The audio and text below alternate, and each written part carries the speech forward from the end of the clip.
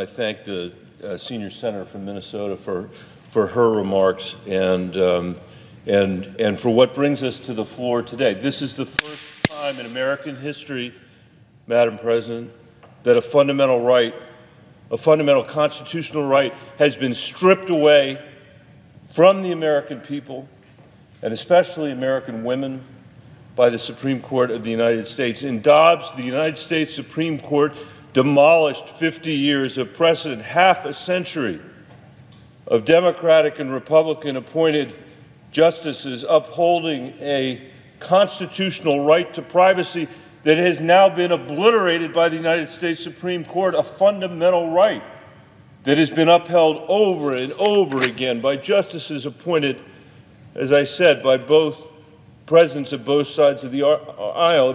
Madam President, if you had said to me when I was in law school in the early 90s that this day would ever come, that the United States Supreme Court, using a radical method of constitutional interpretation called originalism that was invented basically when I was in law school, if you had told me that there would have been a President of the United States who would appoint a majority of the Supreme Court with that radical interpretation, I would never have believed it. I would never have believed it. And that's what's happened because of the justices Donald Trump put on the Supreme Court. And I want people to hear me that are Republicans in this country, in this chamber.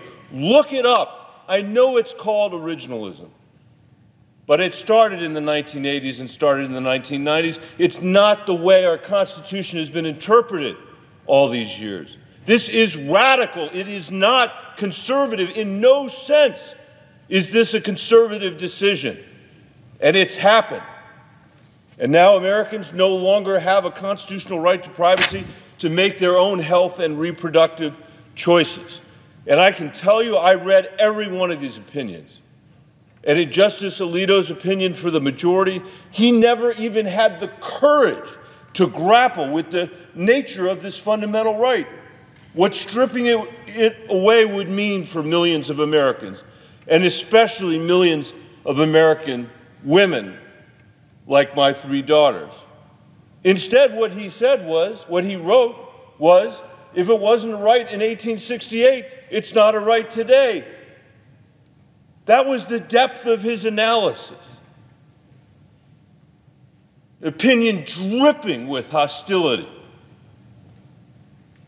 and a cavalier attitude toward what he was stripping away from the American people.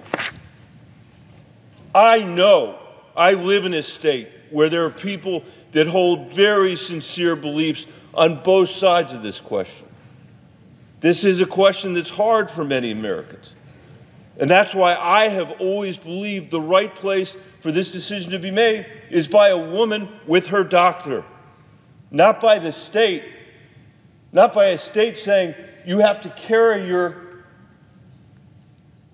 pregnancy to term without any regard for the individual circumstances that you might face. And instead, as a result of this court's decision, Madam President, state laws to ban abortion that are literally from the 1800s are coming back into being. Politicians are writing new state laws to force a woman to carry a pregnancy to term, as I said, without exceptions. Think about that. Even for women and children who've been raped, like that 10-year-old girl in Ohio who had to travel to Indiana for an abortion. She's living in a state where they're talking about passing a personhood bill. Soldiers serving, and I have heard in my own state from women who have served in the armed forces, who are worried about women who are serving us in the armed forces today on U.S. military bases in states like Mississippi that have banned abortion. What's supposed to happen to them? What's happened to their right to privacy? Even if we paid for them to travel, everybody's going to know what's going on. Pregnant women could easily find themselves in America today in an emergency room with life-threatening complications. It happens literally every single day, with doctors unable to help because somebody has to go and consult a lawyer. Doctors afraid to prescribe medications for their patients, or even have a conversation about their reproductive health for fear of prosecution. All over this country, there are elected leaders, so-called leaders, politicians, that are putting themselves between a woman and her right to choose. Nothing I am saying here is fantastic. Everything I am saying here is being talked about, contemplated, legislated in America today, all across this country as a result of what the Supreme Court has done. A woman with cancer could learn she's pregnant. Happens every day, and learn she can't get the treatment she needs for her cancer. This is literally crazy. It is literally crazy. But as you've heard on the floor today, this isn't even crazy enough for some of these elected politicians around the country. Now they're threatening to use the law to prevent women, American citizens, from exercising their right to travel across state lines to access reproductive health care in the United States of America. It wasn't enough to strip women of this fundamental right and have the state force them to bring a pregnancy to term. That's not enough. Now they want to use the law to prevent her from traveling from one state to another in the United States of America. I see the Pages sitting here today, who are the age of my daughter, one of them, who's 17 years old. I can't believe this is what we're handing over to the next generation of Americans. I can't believe it. I cannot believe it. This is despicable, especially coming from the same people who can never stop telling us how devoted they are to freedom and liberty. What a lie that is. What a lie that is. I am coming to the end. I know that my colleague from Georgia, or from Oregon, is next, but I just want to say one last thing.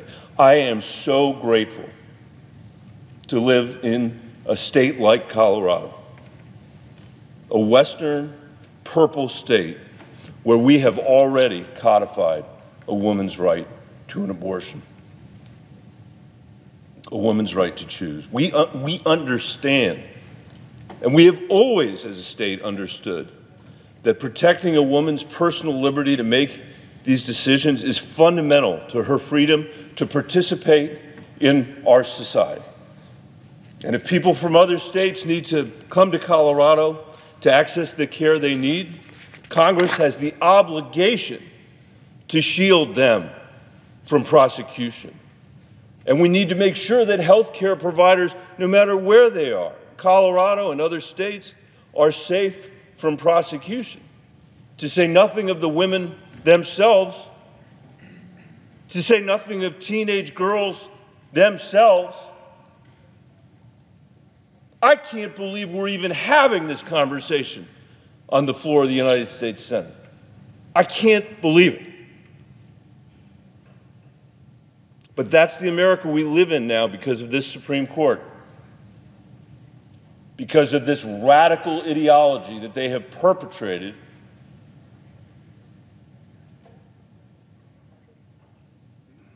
And that's why I strongly, strongly support this bill from my colleague from Nevada, Catherine Cortez Masto. On behalf of my 3 daughters, I want to thank her for her invaluable leadership on this issue. Mr. President, I yield the floor.